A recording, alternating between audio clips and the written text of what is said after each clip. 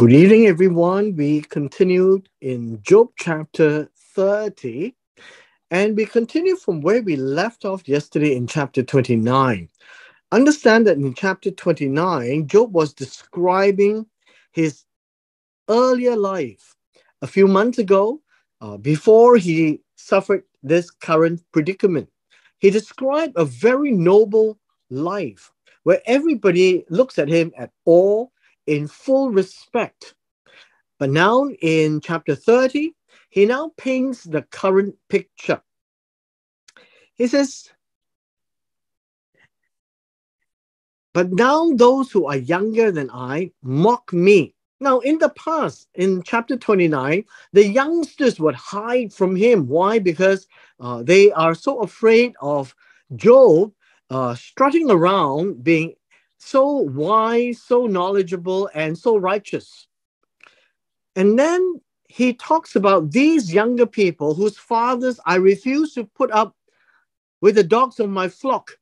These are the young people whose fathers that Job felt was not even suitable to guard his sheep. He says, verse 2, indeed, what good was the strength in their hands to me? It says that Job did not find them of any use. Vigor had perished from them. In verse 3, describes this group of people from poverty and famine. They are gone. Now, what is this word in verse 3? The word, I guess in verse 3, it says they are barren. I think barren is a good word.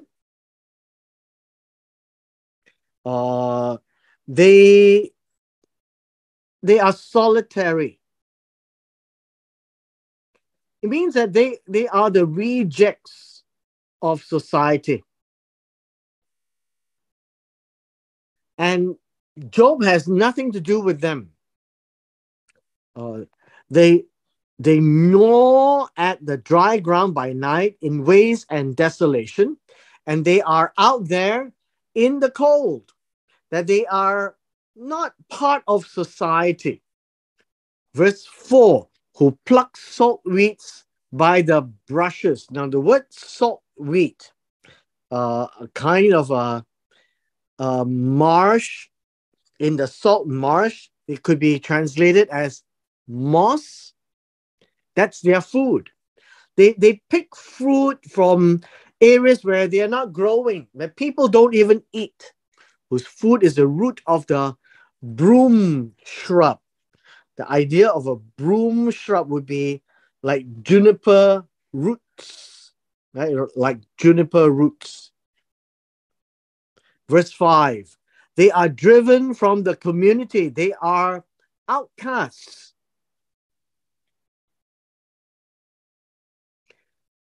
They shout against them as against a thief. Nobody wants them in the community. So they live on the slopes of ravines, in holes in the ground, and among the rocks. Among the bushes, they cry out. Under the weeds, they are gathered together. These are pictures to give us the kind of people they are. They are I guess you could say, the community outcasts, the rejects that nobody wants. That nobody wants. Verse 8. Verse 8 tells us that they are worthless fellows. Now, what is worthless fellows? I guess you could call them senseless. Senseless, foolish.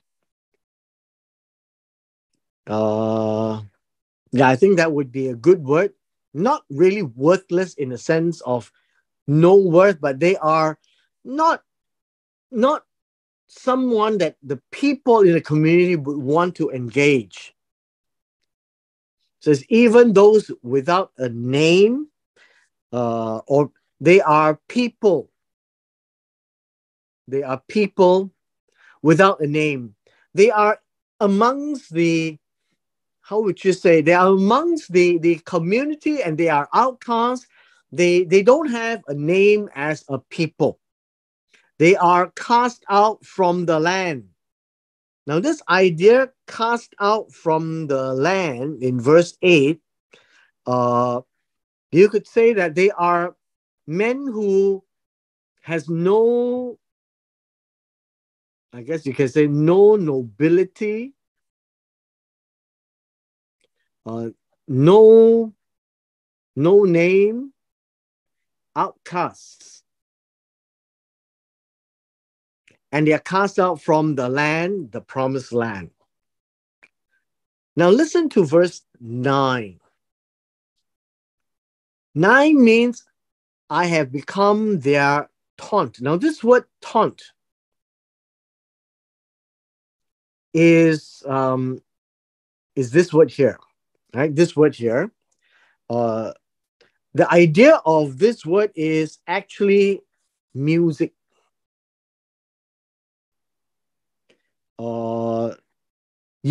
It is put into a song, and this implies that this is mocking.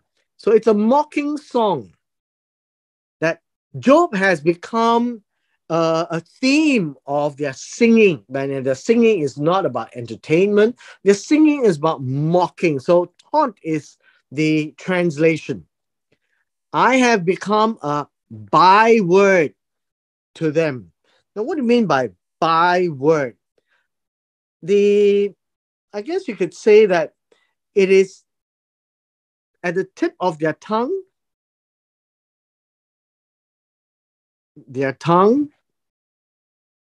a word to mock or to mean something useless.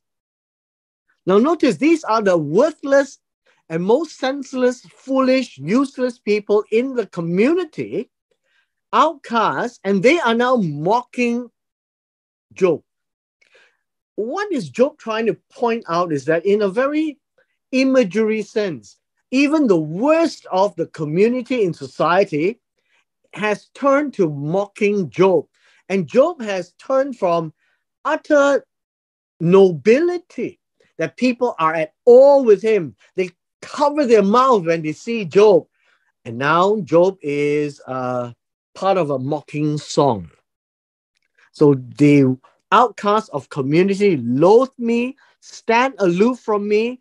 They do not refrain from spitting at my face, because in verse 11, and then that's important, because God has done something, or at least in the mind of Job. Now, understand, this is in Job's mind. This is how he sees God. He says that God has undone my bowstring. Undone means to loosen. And so if you have a bow, it is very tight to shoot an arrow. However, if this is loosened, you can't defend and use it anymore. And that's the picture here. God has loosened my bowstring. He has afflicted me. Now, this is an important word. He has afflicted me means he has made me lowly. He has bruised me. He has humbled me. He can't even stand up. He has depressed me, pressed me down. And these people have cast off the bridle before me.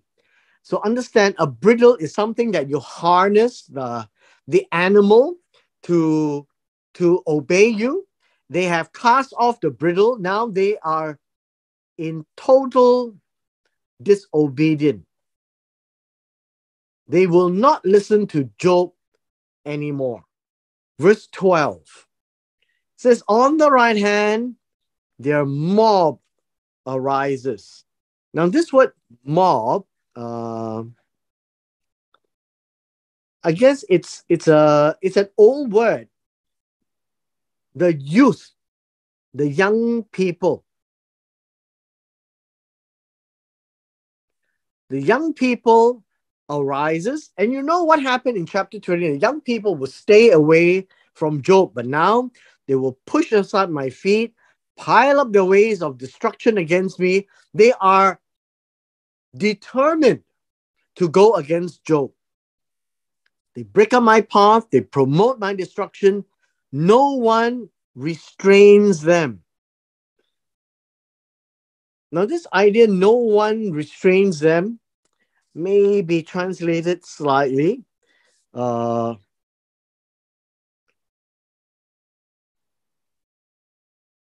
I think this phrase here really can be translated. These are those people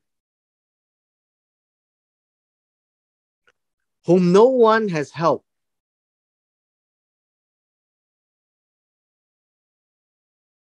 That would be this idea here. That they have nobody's helped them, but these are the outcasts that is now against me. So what you can see down is Job, being a noble, has been cast down into lower than the outcast. So this is the state that Job is painting the picture, right? Job is painting this picture. Verse 14, as through a wide gap they come. This is a breach in a wall. So if you understand the picture here, if we have a wall and then we have a breach, what's going to happen is that the breach will have water gush in, rushing water. It is basically to tell us that these outcasts are coming in trying to storm over Job. So Job in verse 15 now describes this. Sudden terrors are upon me. They chase away my nobility, my dignity, my nobility. Like the wind. And my prosperity has passed away like a cloud. What this means is the past wealthy and noble life of Job is gone. This is what Job is describing. People are coming, rolling, steamrolling over him. Suddenly, everything is gone. And then he reads this, and now my soul is poured out within me. Days of misery has seized me. The idea is that his current life is misery. Now, this is a good word, is misery. At night, it pierces my bones within me, and gnawing pains do not rest. Now, this idea here is about his affliction. It's not just that his life has changed, his affliction, the boils, his health, it is painful. I don't know how to express to you the immense pain that he is in, but Job is using these very imagery type of words to describe his pain. Verse 18, it's in by great force, the intensity of this oppression has distorted my garment. It ties me up like a collar of my coat. Uh, Basically, it is life is strangling him. I think you could say that, strangling him. He is now describing his current life. How painful is it? Well, in verse 19, it says that I think it is not about it is about it. These are the oppressions, right? The oppressions. This is not God.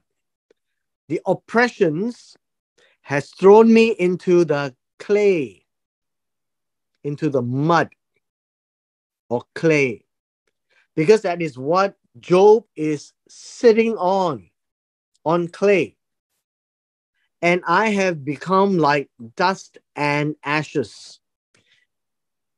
Now, I think this is not about becoming. Uh, the word here is in verse 19, I am likened, not become, but liken. Or if you want to use become, is become as. That's the picture. Mud and clay, dust and ashes. That is Job's life. It's of utter uselessness. Now, I want to point out to you from verse 20, it is Job's view in his inner man. His nephesh is crying out. He says, I cry out to you for help. This you is God. In this aspect, I cry for help, but you do not answer me. I stood up and you turned your attention against me. Now, verse 20, this aspect might be a bit of a difficulty.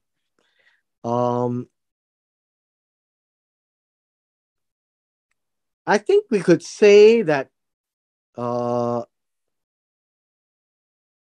you you it's not about you turn your attention to me. Um, it appears that it is as though God despised him. Uh, it is in the negative, right? It's in the negative that God looks at him, and instead of understanding him, it is an aspect of despise. Job thinks that he is being despicable to God. That's the impression that Job has. So Job feels that no, he is being righteous, very noble, following what God has told him. He is God fearing. He shuns evil. He does what is right. And then when he cries out to help, well, instead of God answering to rescue him, he is, well, he feels, I guess you can say that he feels that he is being despised by God. He feels that you have become cruel to me. He feels that he's being treated cruelly. So this is his view of God, right? View of God. So you need to look at the chronology. He was noble, and then he became like useless mud. And so he doesn't understand what happened. And so he calls out to God, but he doesn't get an answer. Right? He doesn't get an answer.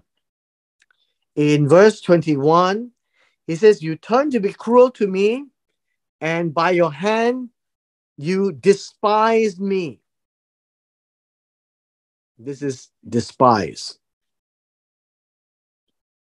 And so he's seeing the opposite of what he expected from God.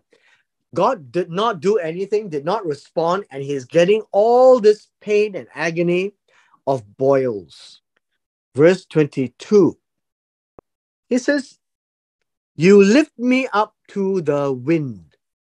Now, this word wind is ruach. It's also translated as spirit. And that's why some people say, oh, this is an evil spirit. Well, think of it this way. It is an imagery that Job is saying.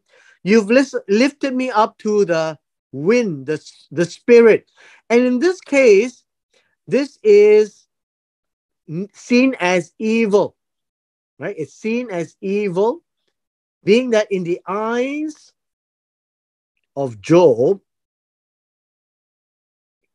what he experiences is evil. It is bad. It's not helping him at all. And he's saying that, God, you're making me ride the wind, right? You're making me ride on the wind, riding on the spirit. Now, that is just an imagery. And then you melt me in the storm. And so basically, this is an experience of Job that he is being destroyed. It's just a very imagery driven way of expression. For I know that you will bring me to death. Now, understand death. Uh, Death is end of life. This is important for us to understand. So Job says, yes. And with this, I know that you are bringing me to the end of my life. I feel that I shouldn't live anymore. To the destination of life. So to the house meeting of all living. To the meeting place. To the destination. Because all living will come to an end. And this would mean death.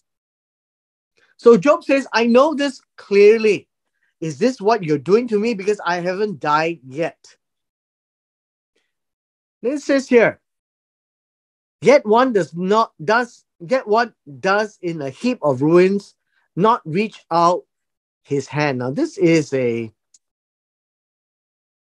problem with the translation, right? A problem with the translation. This idea of a heap of ruins, it actually points us to how would we describe it? It's about destruction, right? It's about destruction. Some will call this the grave. That you're not reaching out your hand, right? It means that God has not destroyed him.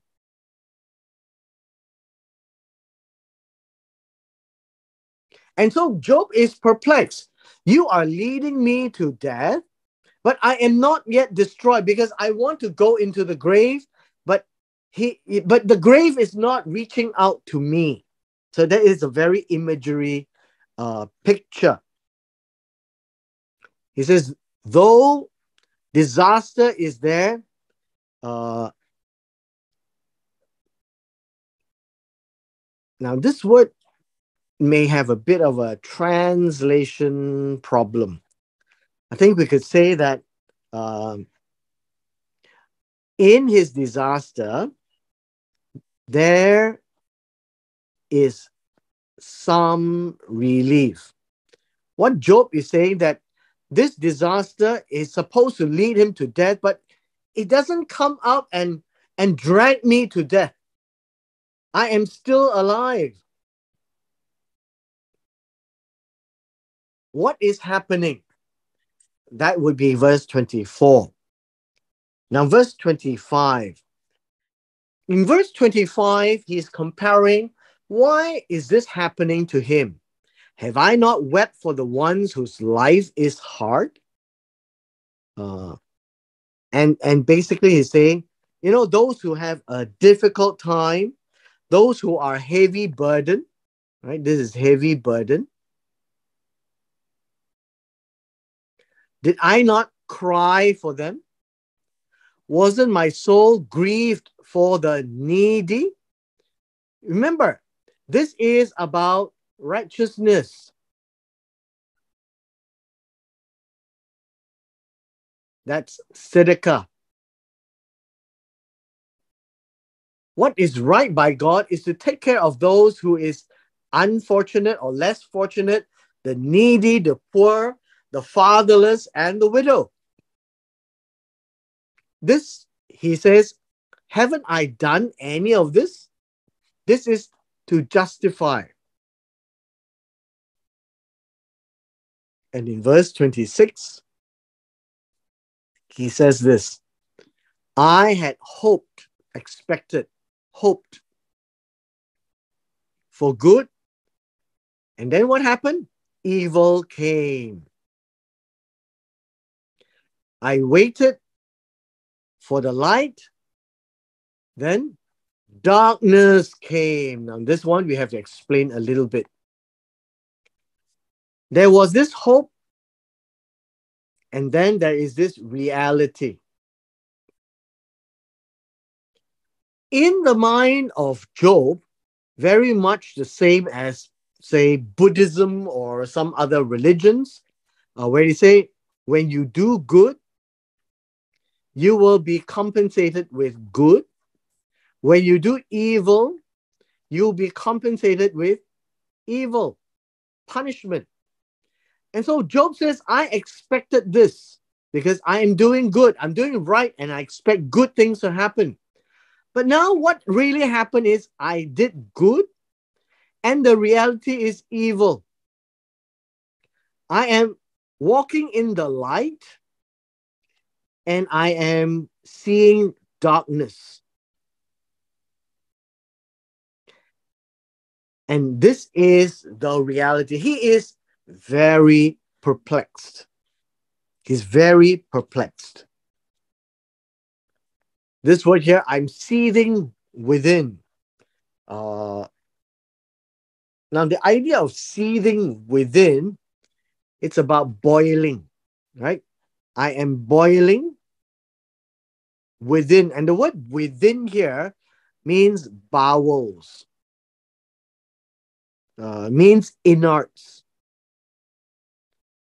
The inside of me, my stomach, my intestines, they are boiling and cannot rest. That is how he's feeling now. Days of misery confront me. The word rest is silent. I'm boiling inside, and I cannot be silent. I am in pain. My days of misery is confronting me, came to me, basically. I go about mourning without comfort. I stand up in the assembly and cry out for help. Now, this verse 28 reads a bit different. He says, I go about not mourning. This word is darkened.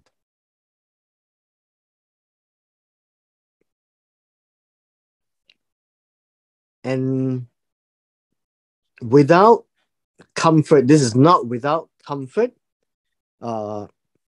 without the sun or without the heat of the sun. The second part here is, I arise in the assembly. This is in a public place. And I cry out. Now, this is not cry out for help in the sense of an enemy. I cry out for help in pain. He is screaming in pain. Now, that would be the better picture of this expression.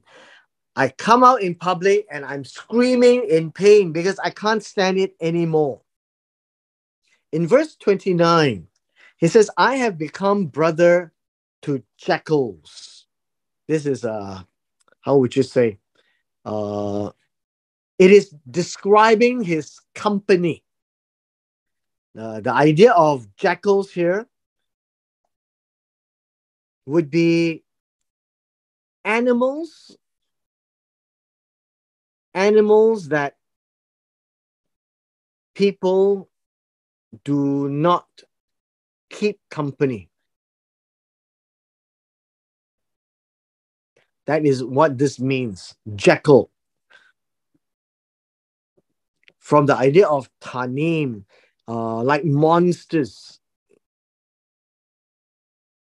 And a companion to ostriches. Well, this is not, how would you say, a companion to ostriches.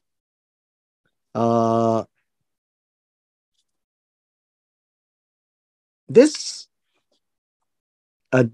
not a companion, a daughter to the, well, this is an uncertain word. This word ostriches literally means an unclean bird, right? An unclean bird. So this could refer to ostrich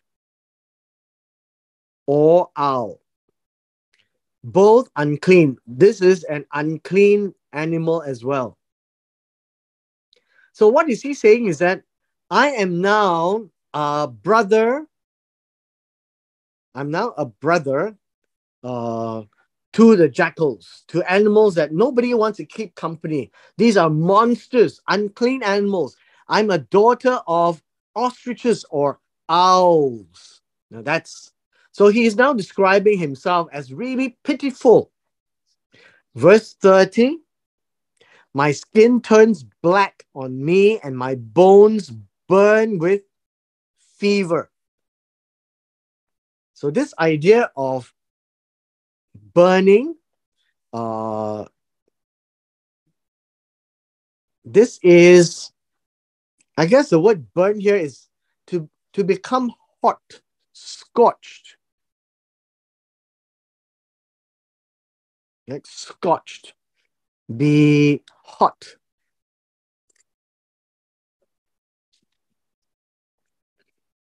And this idea of fever, I guess I don't think we can call it fever. I think this should be understood as dryness. My bones are scorched. I guess we can say my bones are dry from being scorched. I think you could say that, being scorched from the heat. So it is about drying. So my bones, we can say this, my bones, let me put here, my bones have dried from the heat. That is what it means. So it's not about fever. It's about the skin turning black, right? The skin turning black, which means that it's going gangrene, dying skin. My bones are drying up. This is a very, I would say, an imagery of how he feels right now. And as a result, my harp is turned to mourning, my flute to the sound of those who weep. So understand the picture here. The picture here is my music. My music is now in mourning and weeping. So his life of nobility has turned into a life of mourning. And he doesn't understand. You would see that he is very perplexed. I do good, I expected to be blessed, but instead of being blessed, I have now been turned into lower than the outcast. I become like worthless dirt and mud. My company is with people like the unclean animals. if you look at me, I look like black skin. My bones is hurting. It's dry and it's hurting me from inside out. So instead of playing my harp, being happy, I am mourning. Instead of playing my flute, being joyful, I am weeping. So that is a picture in chapter 30. And with this, we can see that the life of Job, as he has described, contrasts chapter 29, that he had a life of nobility, and now he has a life that he is describing in so many words in a very imagery way that is fit for nothing. Better for him to have died than anything else. But he says, I looked at you, God, but nothing is coming. Why is this happening to me? Am I being punished? If I am being punished, then why is my life still here? Because he understands when God punishes a life, the life would have been destroyed. You know, like when God was destroying the world, when God is destroying Nadav and Avihu, when God was destroying Korah, you notice that in Job's mind, even though those may have been later events, he knows that when God destroys something, there is no hanging on. But right now, he knows that I'm not dead. I wish that I was dead, but I'm not dead. The hands of death has not caught hold of me. I'm just hanging on. Why? As you can see, these are perplexing questions that Job has. He feels that when he has done good, he expects good. If he had done evil, of course, then this would happen, but he didn't. So, what happened? Why is God silent? Why is this happening to me? And why has this happened in such a way where it has taken me from the heights of my life to a lowest point where even the outcasts would laugh at me? So take chapter 30 in contrast of 29 as Job's description of how far down in humility he has reached. And with this, we come to the end of our session today.